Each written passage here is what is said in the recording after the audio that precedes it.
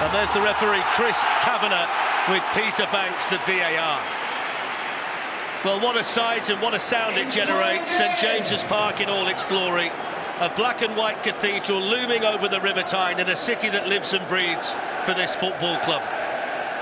The winter break gives Liverpool and Arsenal the weekend off, so City can close the gap to the leaders with a win. Heads it out, it's a crisp night in Newcastle, as you'd expect at this time of year. A night where we need the football to keep us warm, a night that even Scotsmen find chilly, I think. Although Eddie has an excuse, I think it's a valid reason for perhaps one or two of the performances of late. This isn't it? No real surprise. De Bruyne not starting, obviously coming back from a long-term injury, didn't want to risk him. They look.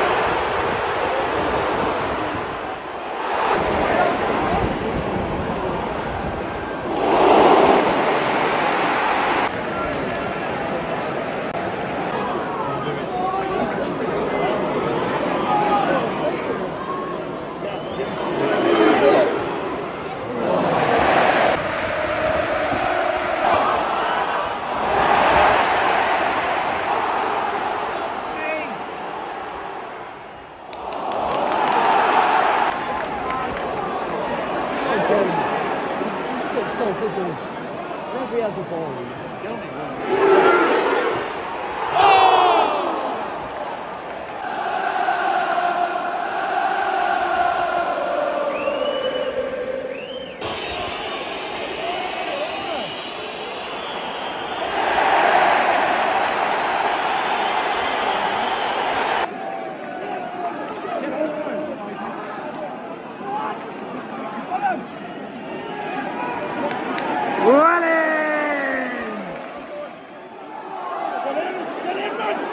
Whether then find yourself in this kind of run. Do you know, I think one of the most important things from Newcastle's point of view this evening, Fletch, they've got to get the balance right. Is that offside?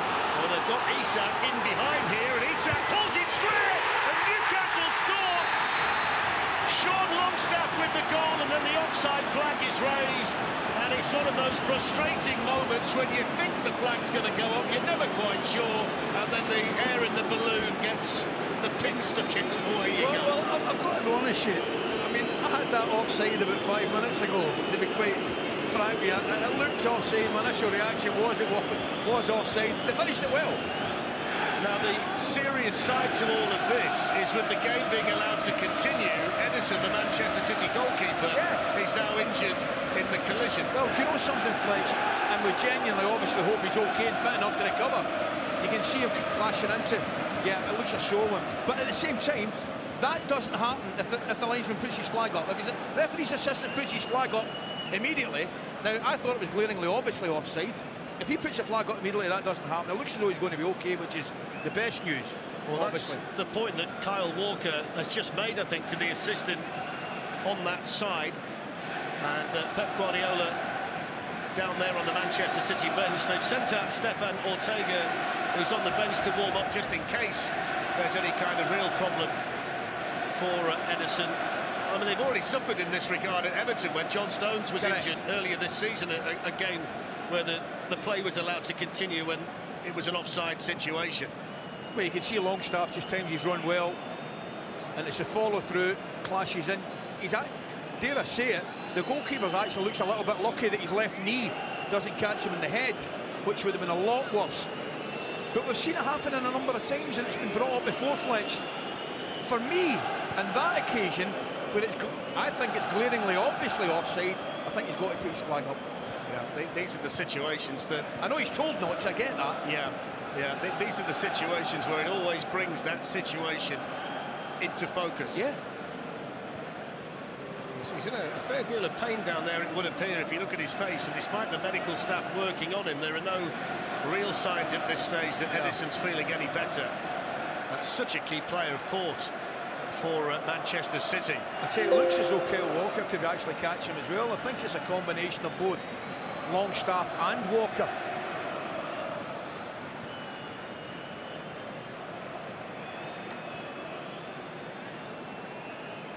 Now, we don't always get it right, Fletch, I get that, but initially when the ball get paid through, I looked straight away, I thought that's offside.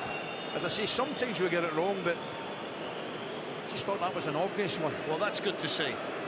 That's good to see. Edison back on his feet for Manchester City.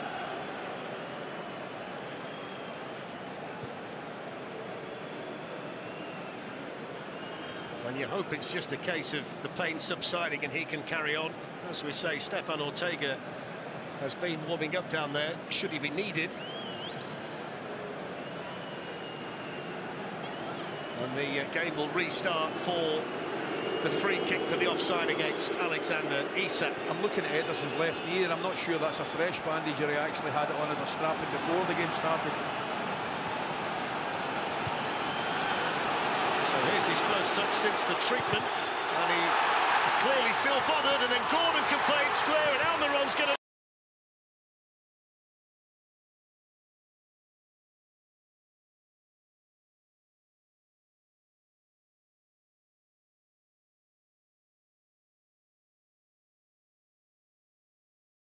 السلام عليكم ورحمة الله وبركاته.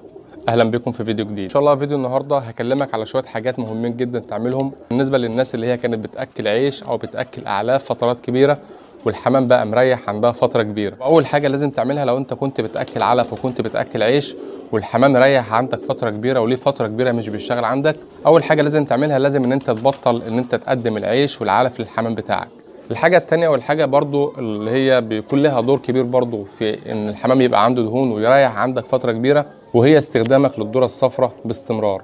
طبعا الذرة الصفراء بتكون نسبة الدهون فيها عالية جدا، والنوع التاني من انواع الذرة اللي بيكون فيها نسبة الدهون اعلى شوية وهي الذرة البيضاء. يعني لو انت كنت بتاكل ذرة بيضاء او ذرة صفراء فلازم تقطع الذرة الصفراء وتقطع الذرة البيضاء في الفترة دي، وبعد كده تبدأ تقدم حاجات خفيفة زي الذرة العويجة او الذرة الصيفي يعني، والقمح والبسله والعدس، وتمنع خالص الذره الصفراء والذره البيضاء وكمان برضو العيش والاعلاف. دي اول حاجه لازم تخلي بالك منها كويس جدا، ان انت توقف كل الحاجات دي وتبدا ان انت تقدم الحاجات الخفيفه زي الذره العويجه والحاجات اللي احنا قلنا عنها. وبالنسبه لو انا باكل في اليوم وجبتين، لو انا باكل مثلا في الوجبه الواحده كيلو كلفه نقدم نص الكميه بس، وده بيكون لمده اسبوع ل 10 ايام. الحاجه الثانيه لو كنا بنستخدم فيتامينات ضروري جدا ان احنا نوقف الفيتامينات، لان الفيتامينات برضو من ضمن الحاجات اللي بتسبب دهون او بتعلي نسبه الدهون عند الحمام، فمهم جدا ان احنا نوقف برضو اي فيتامينات كنا بنستخدمها. والحاجه المهمه بقى اللي لازم نستخدمها علشان نعالج الدهون بسرعه وهو خل التفاح. طبعا خل التفاح اتكلمنا عنه في فيديوهات قبل كده، يعني خل التفاح مش بس هيعالج معاك الدهون، لا ده كمان برضو خل التفاح فيه فيتامين سي،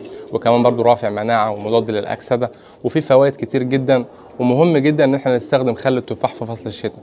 كمان برضو الناس اللي بتواجهها امراض البرد او البكتيريا او بعض الامراض الطفيليه، برضو خل التفاح بيساعد على كل الحاجات دي. بالنسبه لخل التفاح لو احنا واجهنا الدهون او بقى عندنا دهون في الحمام والحمام مريح ليه فتره كبيره، بنستخدم خل التفاح، بنستخدم 5 سم على كل لتر ميه، وده بيكون لمده 5 ايام، وبعد كده بنستخدمه في الاسبوع مرتين. وطبعا زي ما قلت ان احنا نراعي جدا موضوع الاكل او الكلفه اللي احنا بنقدمها للحمام علشان نسبه الدهون تقل من عند الحمام. ده كان فيديو النهارده، لو عجبك الفيديو ما تنساش تشترك في القناه وتفعل زر التنبيهات علشان يوصلك كل جديد فيديوهاتنا اول باول ان شاء الله.